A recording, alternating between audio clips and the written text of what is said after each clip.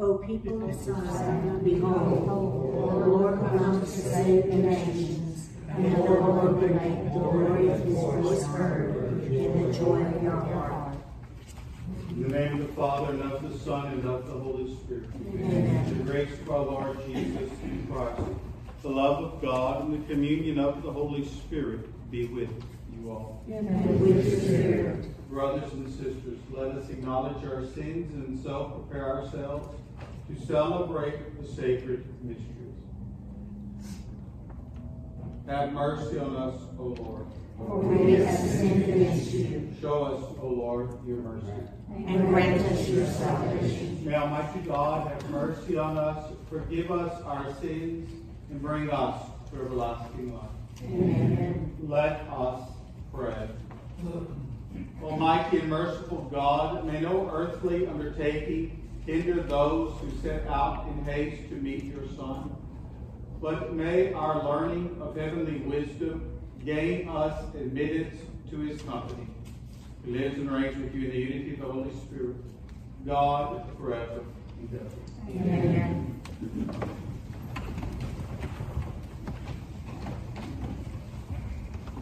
A reading from the book of the prophet Isaiah.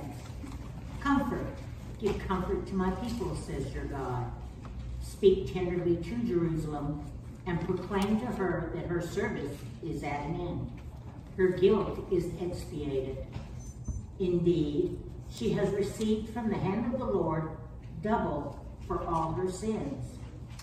A voice cries out in the desert, prepare the way of the Lord. Make straight in the wasteland a highway for our God.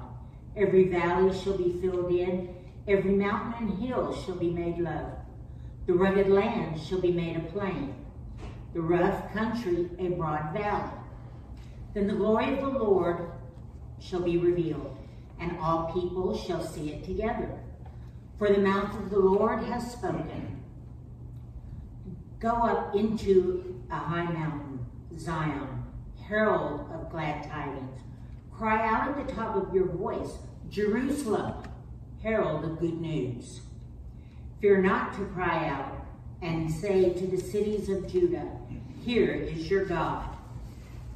Here comes with power the Lord God, who rules by his strong arm.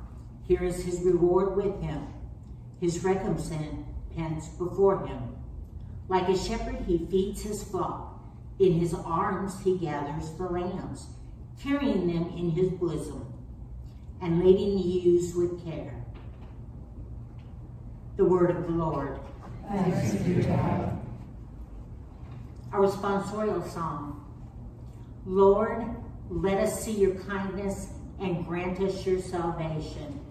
Lord, let us see your kindness and grant us your salvation. I will hear what God proclaims, the Lord, for he proclaims peace to his people. Near indeed is his salvation to those who fear him, glory dwelling in our land. Lord, let us see your kindness and grant us your salvation. Kindness and truth shall meet, justice and peace shall kiss. Truth shall spring out of the earth, and justice shall look down from heaven. Lord, let us see your kindness and grant us your salvation. The Lord himself will give his benefits. Our Lord shall yield its increase. Justice shall walk before him and prepare the way of his steps. Lord, let us see your kindness and grant your salvation.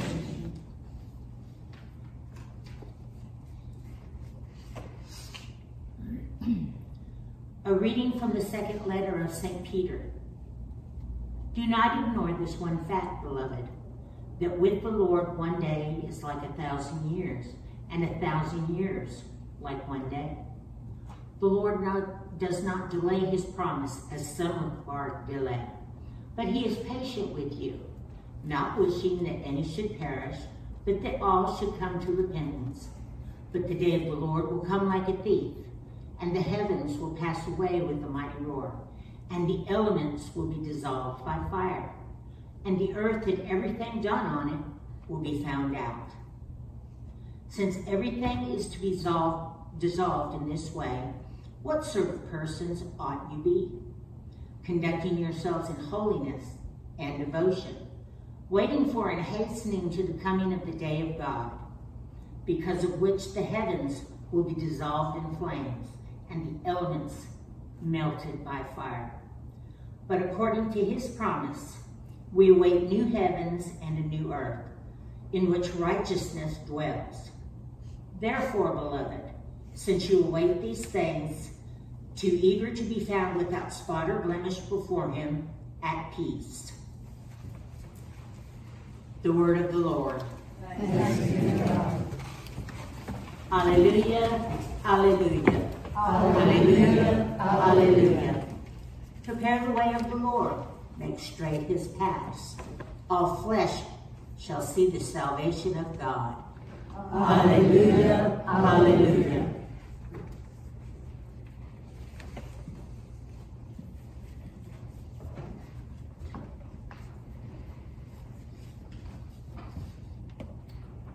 The Lord be with you. And with your spirit. A reading from the Holy Gospel according to Mark. Glory to you, O Lord. The beginning of the gospel of Jesus Christ, the Son of God, as it is written in Isaiah the prophet. Behold, I am sending my messenger ahead of you. He will prepare your way. The voice of one crying out in the desert, prepare the way of the Lord, make straight his paths. John the Baptist appeared in the desert, proclaiming a baptism of repentance for the forgiveness of sins. The people of the whole Judean countryside and all the inhabitants of Jerusalem were going out to meet him and were being baptized by him in the Jordan River as they acknowledged their sins. John was clothed in camel's hair with a leather belt around his waist. He fed on locusts and wild honey. And this is what he proclaimed: one mightier than I is coming after me. I am not worthy to stoop and loosen the thongs of his sandals. I have baptized you with water. He will baptize you with the Holy Spirit. The Gospel of the Lord. Praise to you, Lord Jesus Christ.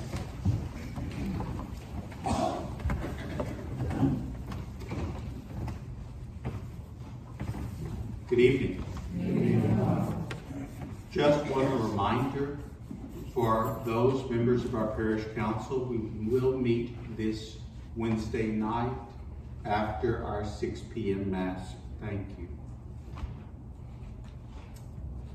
On this second week of Advent, we are once again reintroduced to the figure of St. John the Baptizer, the last of the Old Testament prophets. We hear of him today as the Gospel of Mark records, lo, a voice of one crying out, prepare the way of the Lord, make straight his paths. That coincides with your first reading, which came from the book of the prophet Isaiah. It's Isaiah chapter 40. Now, let us tonight take a moment and start with Isaiah 40, and I'll show you where I want to go with this. Isaiah 40.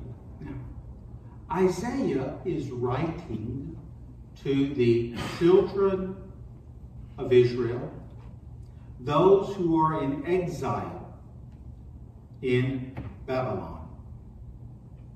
They are there because of the faults of the generation, and in some cases, 2 generations before them. When Isaiah first begins his book, he's speaking to the people of Jerusalem before the Babylonian captivity, and he's telling them, repent, repent, turn back to God. Stop following false gods. Stop doing what you want to do. Stop offering him vapid sacrifices. Return back to him with your whole heart. And do the people listen? Obviously, they do not. They assume God's blessing, God's protection. Why? Because they're the children of Israel. God has always protected them. Therefore, he will protect them. It's not dependent upon their behavior. They expect God to fulfill his end of the bargain. Besides, they have in the city of Jerusalem the temple with God's presence in the Holy of Holies. He's not going to let that fall. Well, guess what happens? Jerusalem falls. The temple is raided, and many of the vessels used for the worship of God are brought back to Babylon as victory trophies. Now, when Isaiah picks up in 40, he's saying to the young generation now, many of them were born and raised, lived their life in Babylon, hearing of stories of Jerusalem. They've never been there. They've probably even gotten married and raised children in Babylon. It's been approximately, let's say, 60 years since the fall. And Isaiah says, the time is up. The penances that were required for the offenses given to God, they've been filled. Your generation will now return. And he's saying, by saying, the Lord is going to make straight your paths, meaning your return to Jerusalem, the holy city, will be one that will not be difficult. It will be a blessed movement. Now, for you and I, we might say, well, that's nice, Father, but what does that have to do with us, with our time? Well, let me pose a question.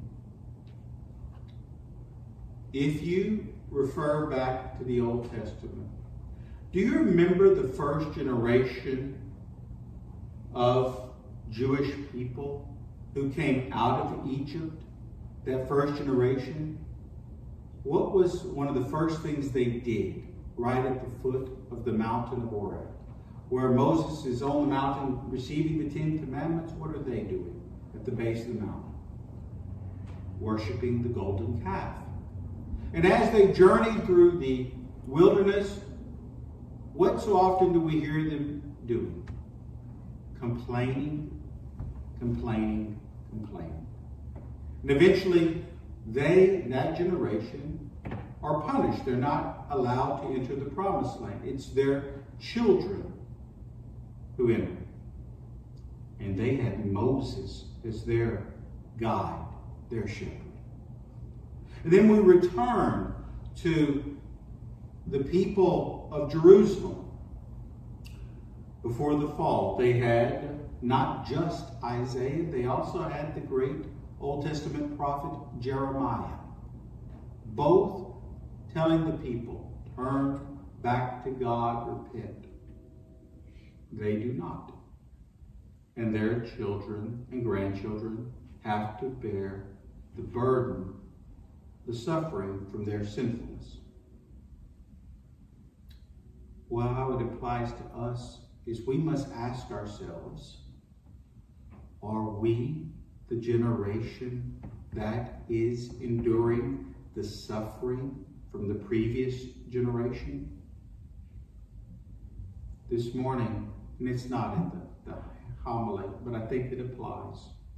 This morning we're at Bible study, and we're talking about your parents and grandparents who came up through the 20s, the 30s, and the 40s. Because everybody now is saying, oh my God, it's the end of the world, it's the end times, look how bad it is. Your parents and grandparents who went through the 20s, 30s, and 40s, they went through World War I, the Great Depression, followed by World War II.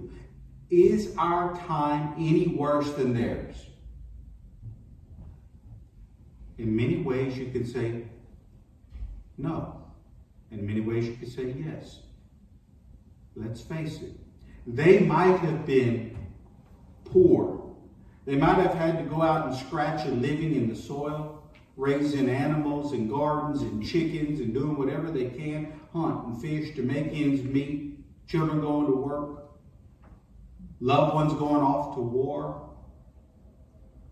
They might have endured all of that. But were they bankrupt morally, spiritually, or intellectually, as our current generation is? Our current generation. Where nowadays, look at what we see. We are morally bankrupt. People killing people in the streets for what reasons? Little small peccadillos. Spiritually bankrupt. They went to church. Our generations, Christians, not just solely Catholic Christians, we don't go to church. And who am I talking to? I'm talking to you. You are here. The people that need to hear it, they're not in church. We're intellectually bankrupt. Look at our kids in college. Look at what they're arguing over how many genders there are. And when you buy a shirt today, if you buy it at the Walmarts, or if you buy it on the line, the Amazon, you ever notice you can only buy what? Male and female versions of a shirt. Depending, oh, this is a man's shirt, this is a woman's shirt. This ain't no Apache helicopter gender shirt. But my God, we're arguing about those things.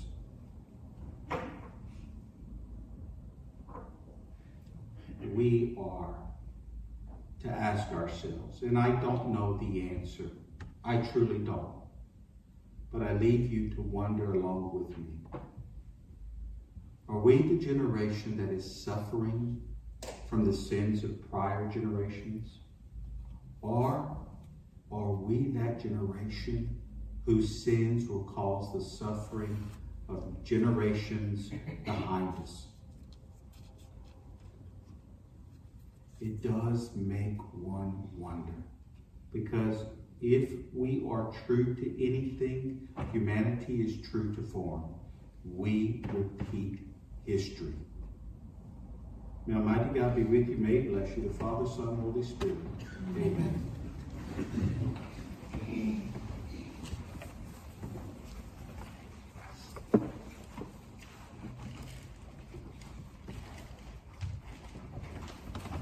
Let us stand for our profession of faith, our creed. I believe in one God, the Father Almighty, maker of heaven and earth, and all things visible and invisible. I believe in one Lord Jesus Christ, the only begotten Son of God, born of the Father before all ages, God from God, light from light, true God from true God, begotten not made, consubstantial with the Father. Through him all things were made. For us men and for our salvation, he came down from heaven, and by the Holy Spirit was incarnate of the Virgin Mary, and became man. For our sake he was crucified under Pontius Pilate. He suffered death and was buried, and rose again on the third day, in accordance with the Scriptures. He ascended into heaven, and is seated at the right hand of the Father. He will come again in glory to judge the living and the dead, and his kingdom will have no end.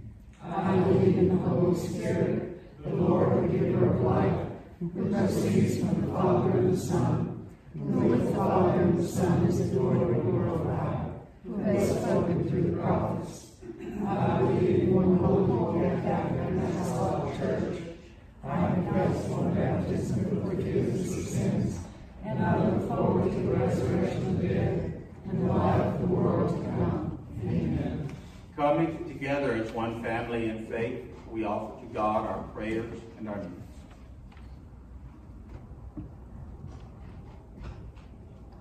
that Christ may visit his holy city and keep watch over her always. Let us pray to the Lord. Lord, hear our prayer. That under the protection of Christ our times may be peaceful. Let us pray to the Lord. Lord, hear our prayer. That Christ may banish disease, drive out hunger, and ward off every affliction. Let us pray to the Lord. Lord, hear our prayer. That as witnesses to Christ's love before all, we may abide in the truth. Let us pray to the Lord. Lord, hear our prayer. For all those in our community, both here present and those watching on video who are suffering, whether from physical, emotional, or mental illnesses, that they may be comforted by the resurrected Christ. Let us pray to the Lord. Lord, hear our prayer. And for all the prayers that we hold deep in the silence of our hearts, for all of our intentions, spoken and unspoken, joined through the intercession of St. Thomas the Apostle, let us pray to the Lord. Lord, hear our prayer. And let us pray for Mr. Buck Kendall and his family, for whom this Mass will be prayed tonight. We pray to the Lord. Lord, hear our prayer. Offering all our prayers to the Father, let us conclude asking Mary, the Mother of God, for her help and assistance as we pray. Hail Mary, full of grace, the Lord is with thee. Blessed art thou among women, and blessed is the fruit of thy womb, Jesus. Holy Mary, Mother of God, pray for us sinners, now and at the hour of our death. Amen.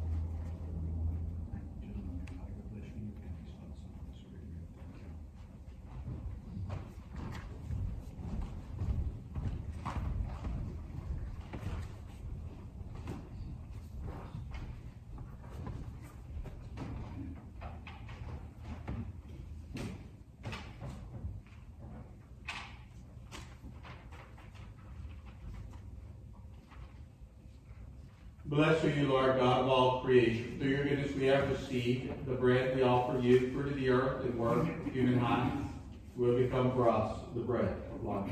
Blessed be God forever.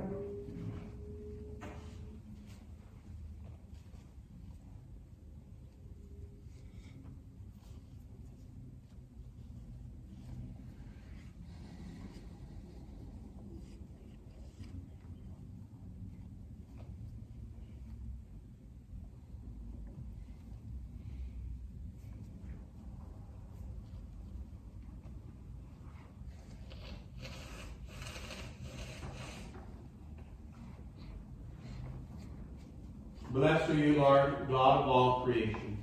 Through your goodness we have received the wine we offer you. Fruit of the vine and work of human hands will become our spiritual drink. Blessed be God forever.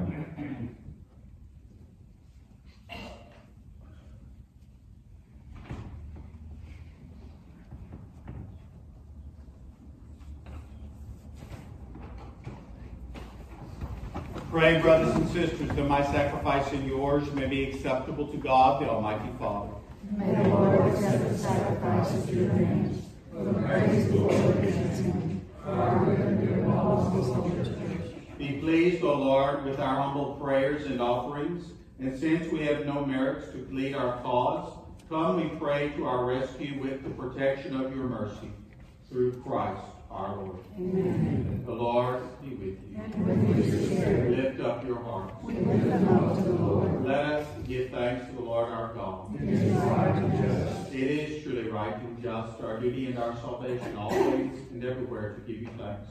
Lord, Holy Father, Almighty and eternal God, through Christ our Lord. For he assumed at his first coming the lowliness of human flesh, and so fulfilled the design you formed long ago, and opened for us the way to eternal salvation, that when he comes again in glory and majesty and all is at last made manifest, we who watch for that day may inherit the great promise in which now we dare to hope. And so with angels and archangels, with thrones and dominions, and with all the hosts and powers of heaven, we sing the hymn of your glory is without end, we acclaim. Holy, holy, holy Lord, God of hosts, heaven and earth are full of your glory. Hosanna in the highest. Blessed is he who comes in the name of the Lord. Hosanna in the highest. You are indeed holy, O Lord, the font of all holiness. Make holy, therefore, these gifts, we pray, by sending down your Spirit upon them like the dewfall, that they may become for us the body and blood of our Lord Jesus Christ. At the time he was betrayed and took willingly into his passion, he took bread and, giving thanks, broke it, and gave it to his disciples, saying, Take this, all of you, and eat of it, for this is my body, which will be given up for you.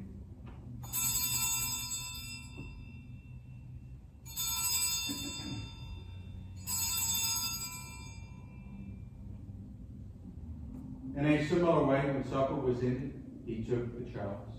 And once more giving thanks, he gave it to his disciples, saying, Take this, all of you, and drink from it. For this is the chalice of my blood, the blood of the new and eternal covenant, which will be poured out for you and for many for the forgiveness of sins. Do this in memory of me.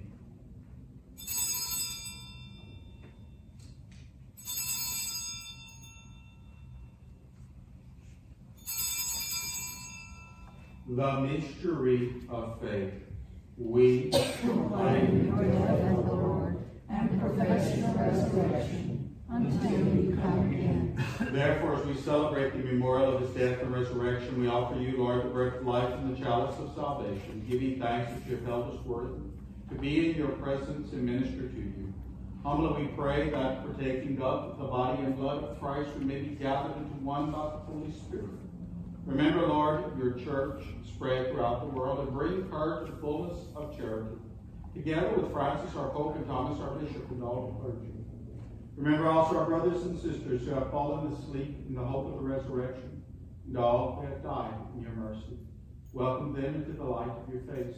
Have mercy on us all, we pray, that with the Blessed Virgin Mary, Mother of God, with blessed Joseph, her spouse, with the blessed apostles, and all the saints who have pleased you throughout the ages, we may merit to be co-heirs to eternal life, and may praise and glorify you through your Son, Jesus Christ. Through him, and with him, and in him, O God, Almighty Father, in the unity of the Holy Spirit, all glory and honor is yours forever and ever. Amen.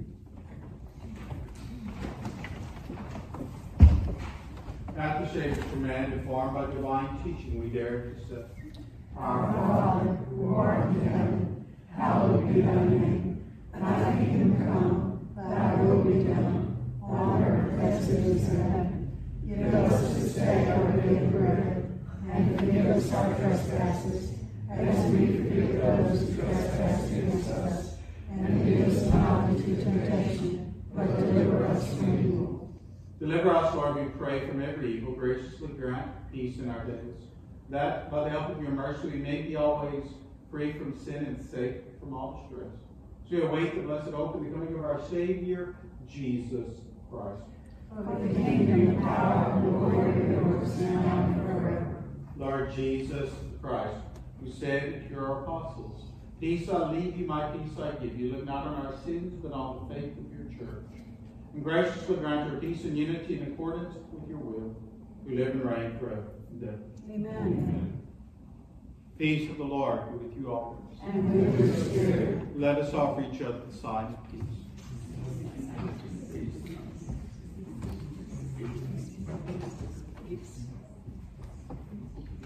Lamb of God, You take away the sins of the world. Have mercy on us. Lamb of God, you take away the sins of the world. Have mercy on us. Lamb of God, you take away the sins of the world. Grant us peace.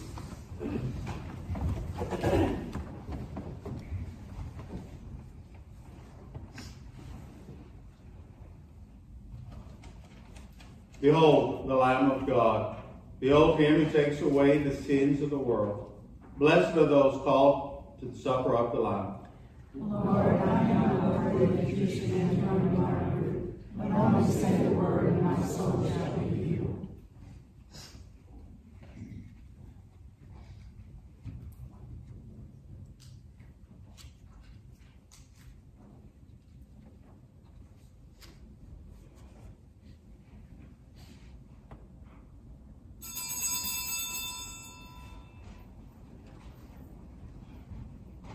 Please join me in reciting our communion antiphon.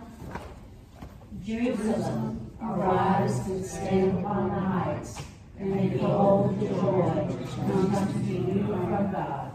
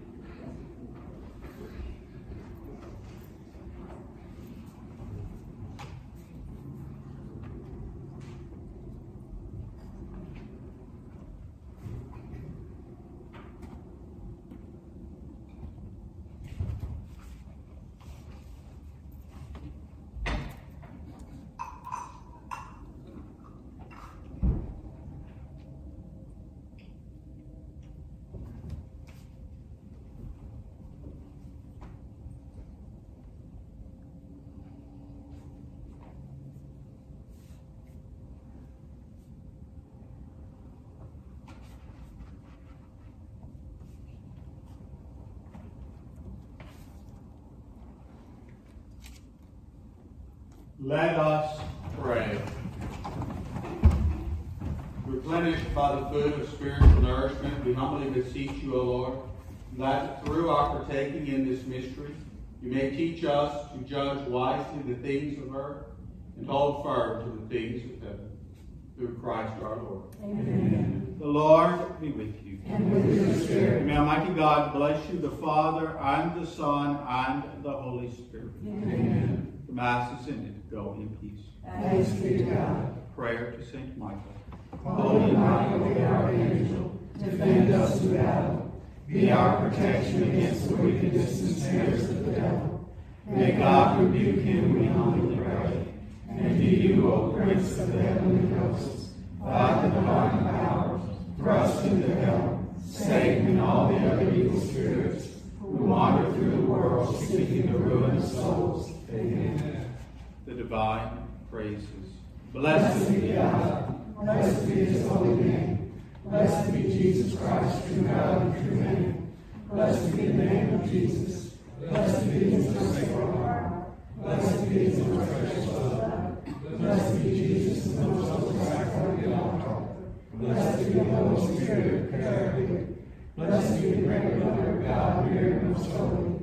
Blessed be her holy Immaculate Conception. Blessed be the glorious Assumption. Blessed be the name of Mary, Virgin Mother. Blessed be Saint Joseph,